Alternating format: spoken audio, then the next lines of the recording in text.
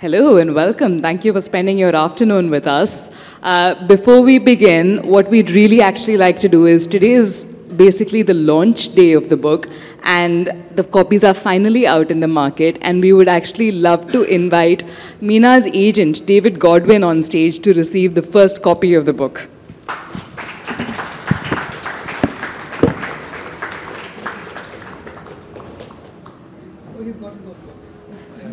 Shall I go here? Yeah, yes. Yeah. I'm only here for a moment. To launch this spectacular book. It's had the most wonderful quotes and responses to it. I'll just read you one small one from Tishani Doshi. Is that better? Nice. Anyway.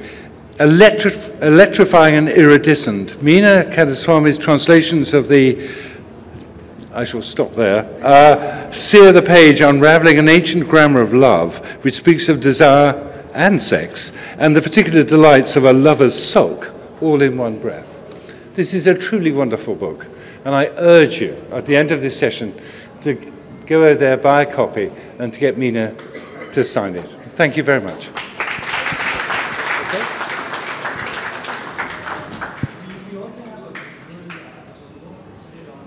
Okay. Oh, yeah, of course, of course.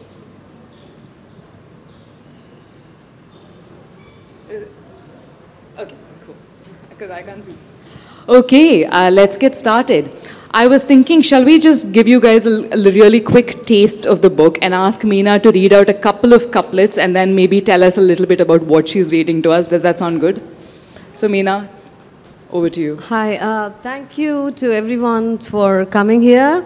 And I myself would have been at some of the PLF sessions. They were really exciting. Thank you to JLF for having me. Thanks to my agent, David, for releasing the book.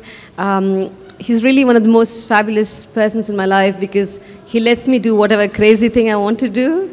So I was in the middle of writing a novel, and then I decided, no, maybe the Tirukkural has to get precedence. So and he put up with all of that.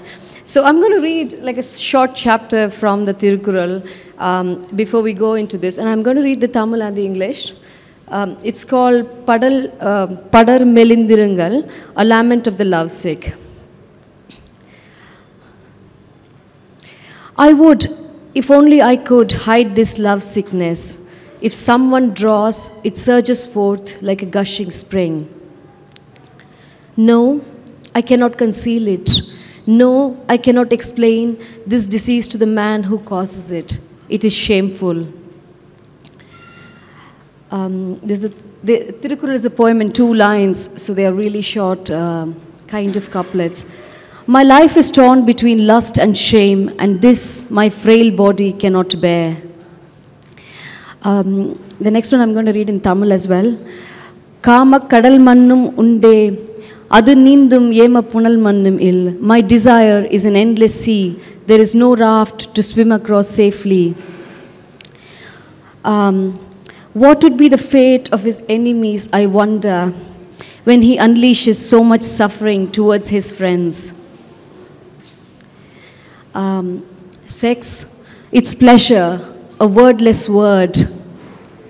A sea, its path, leading to a pain even more immense. The next one is again a favorite in Tamil.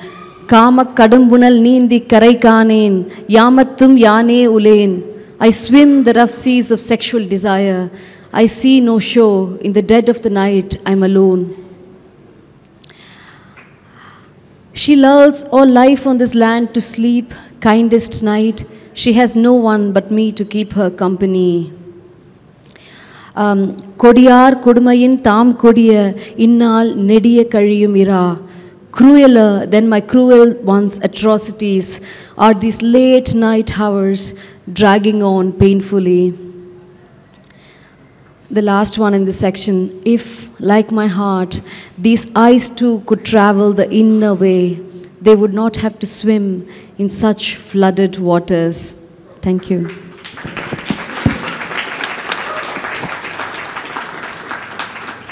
Meena, thank you. So when you called me and said, I've done a translation of the Tirukkural. I can tell you how surprised I was. This is not the text that I expected you to translate. The last translation that Meena and I worked together on was a contemporary novel by the novelist Salma. And somehow I thought, this is an ancient classical text, and Meena wants to bring this, like, bring out a fresh translation of it. I wonder why. And then I read it, and I realized why she wanted to do it. So Meena, can you, for those of us who are not familiar with the Kural, can you tell us a little bit about this 2,000-year-old classical text and why it's still relevant today? This is a long essay type question. I wouldn't know where to start, but I think a good place to start is how fresh this text is for Tamil people. Like, you don't look at it as a text that you realize it's this ancient, you realize it's classical, it's got 2,000 years of history, but it's very much in the everyday. People quote it on public platforms. Every political speech, every budget presentation, every governor's address, there's always a Kural being quoted, but then children memorize it in school. It's part of the school curriculum. And, any television channel in Tamil, in the morning there's a show, 5 minutes, they are trying to explain one of the Kurals to the people. So in that sense, you get on a government bus, it's there, it's printed there. So it's there inside classrooms. It's in every aspect of Tamil life. And I think one of the most beautiful things is how do people self-define themselves? And especially for people who have been, we have been very worried about identity and representation and culture and civilization. The Tirukkural becomes this immense text around which our identity revolves, and this is for two reasons. One of that is it's a secular text. It doesn't talk about any specific religion, which is very important because Tamils, whether they are Tamils in Tamil Nadu or it was even the most militant radical tigers, they never wanted to ascribe a religious identity to themselves.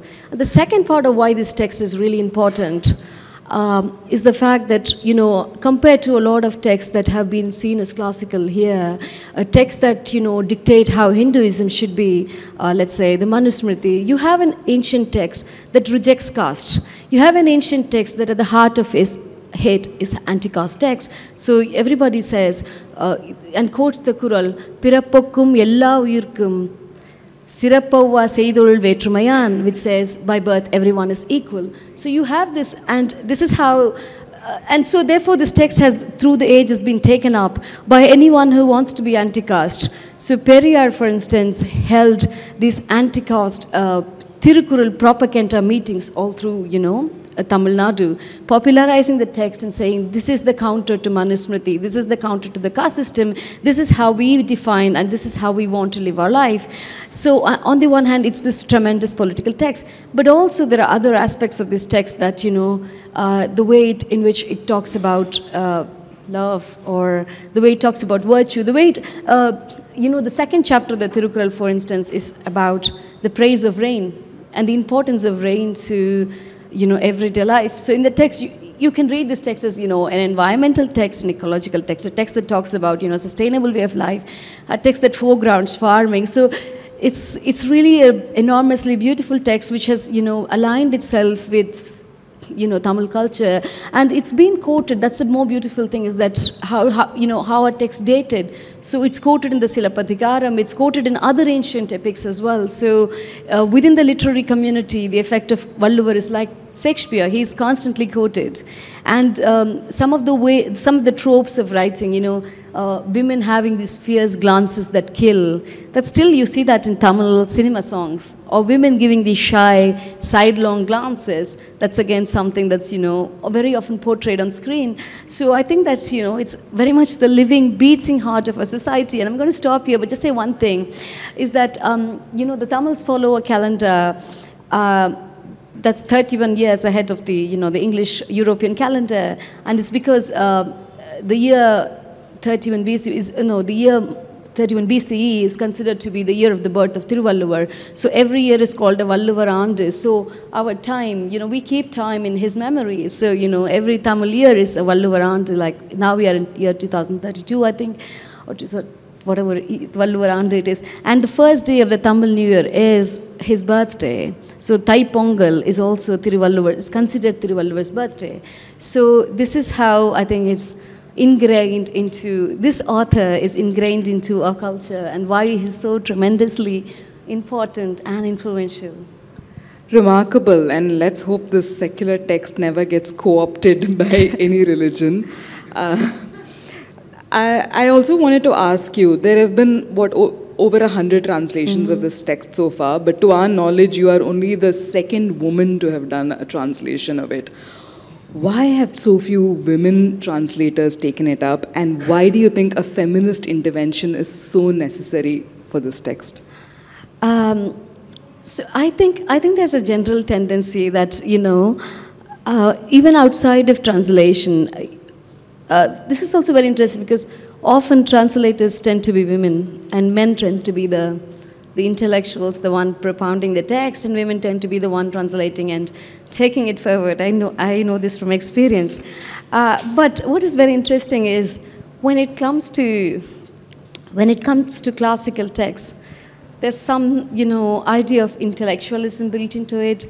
The idea that somehow men are better with, you know, languages, better at, it's just that they take space. It's just that, you know, the literary cliques work around them. And when it's men, you know, on the one hand, they foist all of culture and tradition on us, you know, the necessity to wear a sari, the necessity to be Tamil, the necessity to take Tamil and transmit it to the next generation. But when it comes to who can interpret Tamil, who can be the spokesperson, then it's always men. It's just fierce, masculine, big dick energy going around there. And you have to, like, you know, and how I started looking at it was, you know, basically my argument in this book is that right at the beginning of the Kural, he says, Anangu kol aimayil kollo, kanangulai madar kol malu menenji. So he looks at this woman and he says, is this a goddess? Is this a fierce goddess? And he says, my heart is like, you know, a boat caught in a storm, like, you know, it's rattled. And 2 Kurals down, he says, Pandariyen kootren badana ini arindhen pendagayal peramarkattu, which means before I did not know what is death. Now looking at her eyes, I know what is death. So, and then they're like, okay, the Tamil woman is very much there in the book, and she's putting the fear of death in you. And so why shouldn't this woman exist outside the book and talk about it?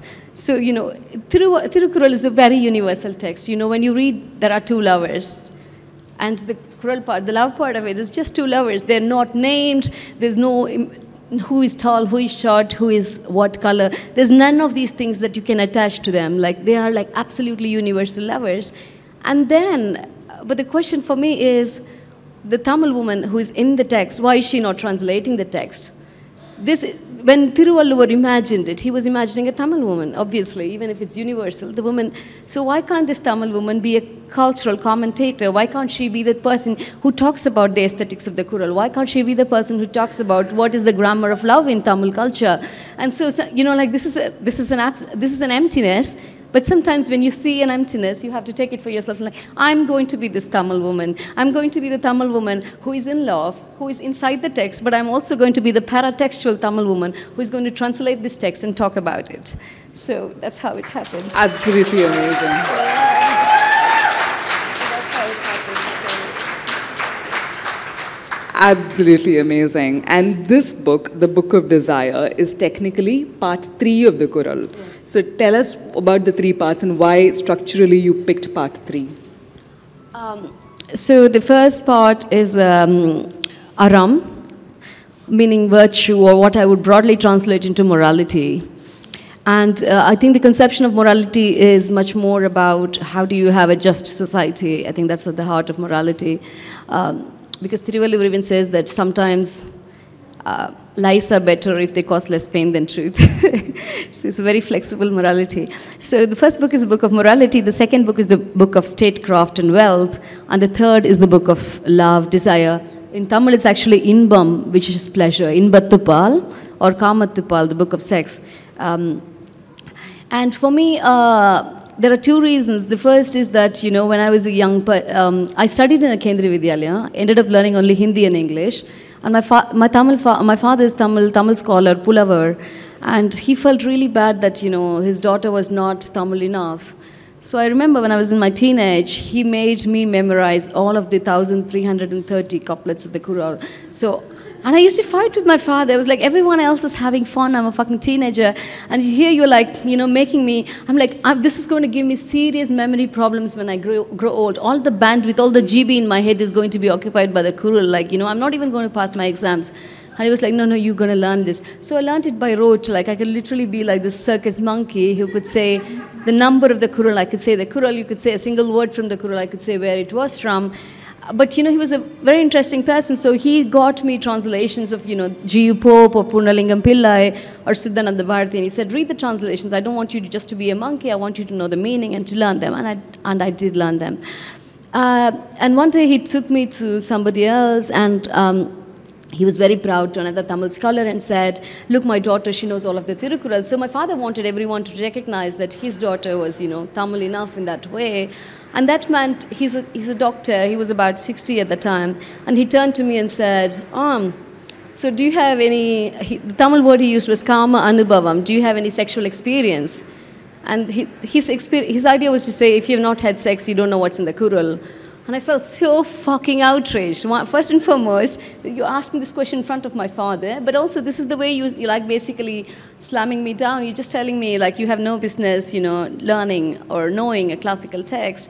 And it was so dismissive, right? And so I was like, no, I may not have experience, but that's the whole thing, you're right? Like I was a teenager. But writing and thinking and imagining is things that let you go into what you're not. I'm sure I now have like 1 billion times more experience than this doctor ever had in his miserable life.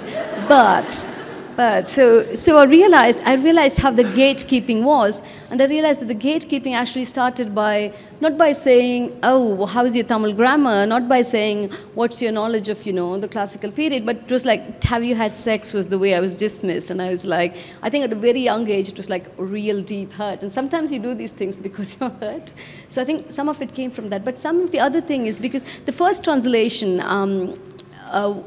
of this text into Latin, I think was by this Italian Jesuit priest, Constantine Beschi, I think, and he called himself Veerama Munivar in Tamil.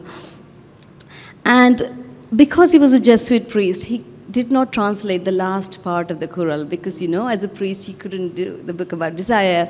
And I think when the first translation actually appeared, it was in English. Wait, the priest could do a translation of wealth, but not desire. Yeah. Amazing. He could do the, translation on wealth, but not on desire. So I think when G.U. Pope did the translation, he actually quotes a Kural and he says, this Kural is from the Book of Wealth, but it says, Manathukan Masiranadal Anaithu Adarkan Agula Neerapira. That means it's only in your heart, Manathukan. Your heart is that which has to be spotless. Everything else, everything about the world, all that is sound and fury. And that's how G.U. Pope says, my heart is spotless when I go into this text. My heart doesn't have any ill will, any feelings. And this is very much aligned with Victorian morality. You know, you couldn't do a book of, you know, sex or love or desire. So he has to self-justify himself before going into the text. And of course, G.U. Pope, having to have all of these caveats before he does, he uses like, you know, words like union to talk about sex. You know, you think of union, you think of a trade union. Or he has to use the word like Congress to talk about sex. So that's where we are. That's how all the male translators have translated the text, which is why I think it necessitates a feminist translation. Do we have time for questions? Okay, all right, okay. I have loads more questions for you, but I think you guys do as well. So we have a mic floating around? Okay, I think there's a lady up in the third row over here. Oh, the time flew. Hello. Hi, Meena. So Hi. my question is, there seems to be a project to reappropriate Tamil and particularly Tiruvalluvar. Like, does it bother you when you mention like it's being used in budget speeches and other political speeches, and there is a thrust to somewhere mainstream Tamil with, you know, I wouldn't say larger culture, but, you know, the North, this thing. So yes, I can answer this question. So I think possibly it was the Irish Times which was like, why did you have to do the political framing of the text? So this is like a 200-page book, and the first 50 pages are an essay on the Tirukkural and its history, how it was preserved, how it had to fight against Brahmanism, and how the book became central in the fight against Brahmanism. All of this, and by Brahmanism I also mean larger Hindutva, but also much more than the caste system, also the enslavement of women, because this is a very democratic text where women are concerned. So, so the thing is that, you know, and I said, they actually, Hindutva forces have started portraying Tiruvalluvar dressed in saffron clothes. Now, and I'm like, this is, and then they've started portraying him with, you know, the botte and all the sacred ash on his head. Like, why are they doing it? Why are they trying to bring him into the Hindu fold? So obviously, like, this text becomes so contentious, and everything, the thing is, everything he says, I mean, all of this sex, I'm not sure, like, the Manusmriti says, don't sit next to your mother, sister, daughter, because, you know, the women are corrupting all the time, but this is a book that celebrates love and desire, and this is the exact opposite of what, you know, oppressive Hindutva stands for. So Tamil people have to resist this appropriation. They have to stand out and say, no, no, no, stay in your lane. You know, so it's very relevant, I guess. Any other questions? Yes, there's a question there, yes. Hi ma'am, thank you for the opportunity. So I had a question of multifold. One is, like there have been, in previous versions, many scholars, for example, Kalanjar Karunanidhi, who have translated this, who have given his own versions of it.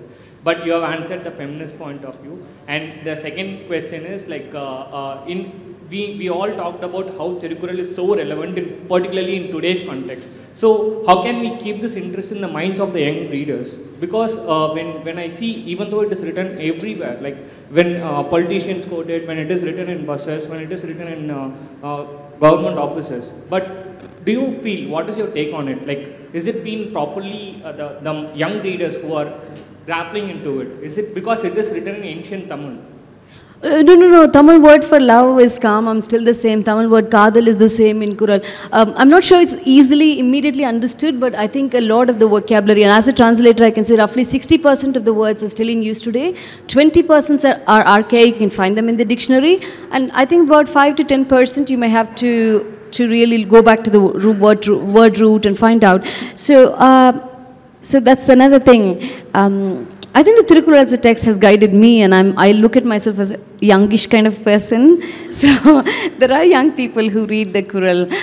But also, I think that with this translation, I always think that this is something you can read to your lover in bed, because that's how the Tirukkural is. It's in at least little couplets. And there's not a lot of, you know, poetry that you can read in bed to your lover, but there's also something you can tweet. This is something on Insta. So this is really like, you know, very technology savvy. Like, you know, you have 240 character word limits on the Kural, but you look at any of them, they're really like, Kural was like so advanced, like he uses only 7 words in Tamil, right? So I think it's, I think there's this Kural that says, Kan kalavu kollum sirunokam kamathin sembagam andru pirudhu. A little stolen glance is so much more than so much sex. Like this you can tweet, you know, so it's going to be relevant. So yeah. Everybody fish out your 2 phones and tweet this right now. Okay, we have time for one more question. Yeah, there. So I loved your talk about this, and as a fellow South Indian, I wanted to ask a question about how you talked about Sirapadigaram and, you know, role of women. So as Kannagi has done such a powerful move, burned a city with her throwing her bare breasts for her husband, for justice, and even in European culture we have goddesses like Athena, Hestia standing for justice. But why do you think India, or you know, our continent as a whole, has taken a step back in placing women in justice as a, you know, even though our law is, you know, supported by women, and, you know, I think, why do you think, according to your book and from Tirukkural, the role of women has gone back rather than advanced in the, even though we have equality and feminist movements and etc. from olden age, that is? Well, this is a long question. I don't know how, I'm trying to be very brief. So one of the questions is, and this is every single translator of the Kural in English uses the word nirai to mean chastity. But Kural, the word nirai in Tamil doesn't mean chastity. Nirai means fullness. Nirai means self-contentment. And when Tiruvalluvar talks about women, he says, Sirai kakkum kaappu evan seyyum magalir nirai kakkum kaappe thalai. What's the use of prison like vigilance? It's women who have to, you know, worry about themselves. So, you know, you become free only by being autonomous, and it's only by being autonomous that you're being secure. So I think that, you know, but that's the thing, that's what translation does, you know, you put Nirai as chastity, then immediately you're putting chastity as virginity, you're putting women into these boxes.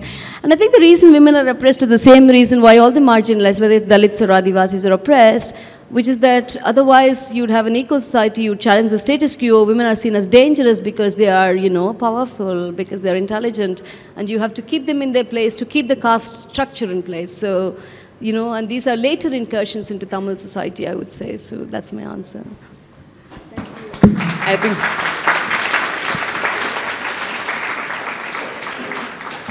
that brings us to the close of this session. I really, really think all of us have so many more questions for Meena. So please find her afterwards, get your copies signed, and ask her all the questions that you have. Thank you, Meena.